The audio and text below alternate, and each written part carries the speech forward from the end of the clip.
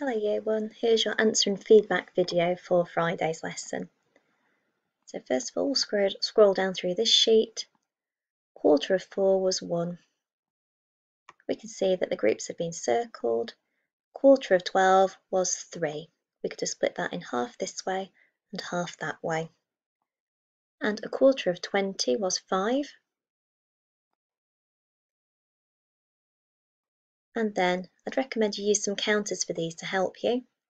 Half of 12 was 6. And then a quarter of 12 was 3, so we can halve it to get 6 and halve it again. Half of 16 is 8, half it again to get 4. Half of 8 was 4, half it again to get 2. So you might have noticed that halve it and halve it again pattern.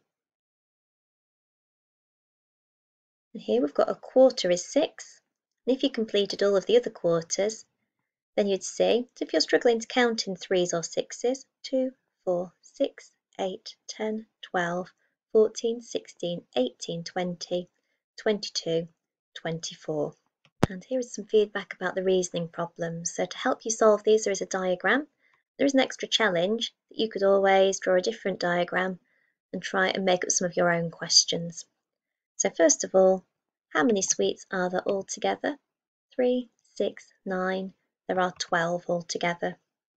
We can use the diagram to find out what a quarter of 12 is, and it is 3 because there are 3 sweets in each section. We've got a missing number problem here. 3 is 1 quarter of 12. That was the total that we've started with. Now these get a little bit more tricky.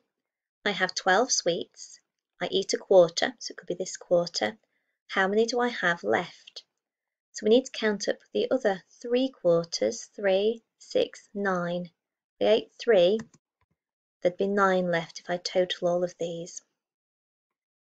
Sam and Joe have 12 sweets. They both eat 1 quarter each. How many are left? So if we imagine Sam ate these and Joe ate those ones, there'd be the top sections left. So they would have 6, they'd have half left. I have some sweets. I eat a quarter of them. So we could cross that out. There are 9 left. How many did I have to start with? So if we think about that one, it's very much like question 4. So I have some sweets, I eat a quarter. That's this quarter. And there are 9 left. So if you came across a question like this without a diagram, try and draw it. So you could draw the shape having been split into quarters, a circle or a square, up to you. You could draw the shape, the amount that are left, shared between the 3 sections, and that will show you that you had 12 to start with. And last of all, we've got this problem. Snappy, who I imagine is the crocodile, ate half a bag of 10 strawberries. Tiny ate a quarter of a bag of 16 strawberries. So let's have a quick look at that one on the whiteboard. Okay, so it asks us to prove this question. Snappy ate half a bag of 10 strawberries. So I have 1, 2, 3, 4, 5, 6, 7,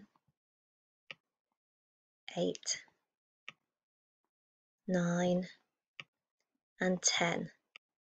So that means if it was half the bag, then Snappy must have eaten 5. Let's look at a quarter of 16. So 1, might need to make these a bit tinier.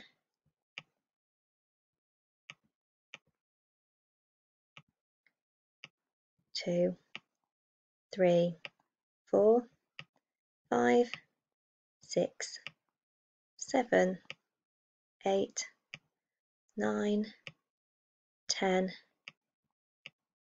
11,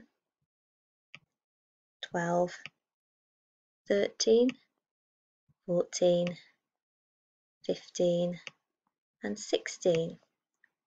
So we've sorted our 16 into quarters. So a quarter of 16 was 4.